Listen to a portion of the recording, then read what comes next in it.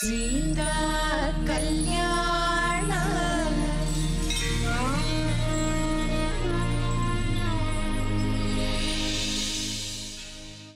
ഞാൻ പറഞ്ഞിരുന്നല്ലോ സർ, ഞാനിപ്പോൾ വിൽപത്രം എഴുതി വെക്കാൻ പോകുന്നത് എൻ്റെ സഹോദരിമാർക്ക് പിറക്കാൻ പോകുന്ന കുട്ടികളുടെ പേരില. അതിന് ചില നിയമപ്രശ്നങ്ങളുണ്ടല്ലോ. തന്റെ സഹോദരിമാരിപ്പോ പ്രഗ്നന്റ് ആണോ? അല്ല. അവർ പ്രഗ്നന്റ് അല്ലെങ്കിൽ പിറക്കാൻ പോകുന്ന കുട്ടികളുടെ പേരിൽ വിൽപത്രം എഴുതാം.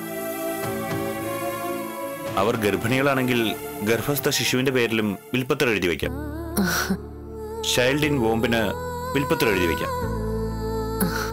അല്ലാതെ ജനിക്കാൻ പോകുന്ന കുട്ടിയെന്ന് സങ്കല്പിച്ച് വിൽപത്രം എഴുതി വെക്കാൻ പറ്റുമോ ശ്രാവണി? എന്റെ സഹോദരിമാരെ അതുകൊണ്ട് തന്നെയാ ഞാൻ ഡോക്ടറെ കാണിച്ചത്. അവർ പ്രഗ്നന്റ് ആകും. ചികിത്സ തുടങ്ങിക്കഴിഞ്ഞു. ഒരു പ്രശ്നമില്ലെന്ന് ഡോക്ടർ ഉറപ്പിച്ച് പറഞ്ഞും കഴിഞ്ഞു. ഞാൻ മരിക്കുന്നതിന് മുമ്പ് എന്റെ 2 സഹോദരിമാരും പ്രഗ്നന്റ് ആയിരിക്കും.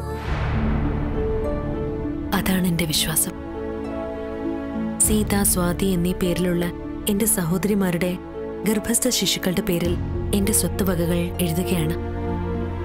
അവർ പിറന്നു കഴിഞ്ഞാൽ എന്റെ സ്വത്തുവകകൾക്കൊക്കെ അവരവകാശികളാവും.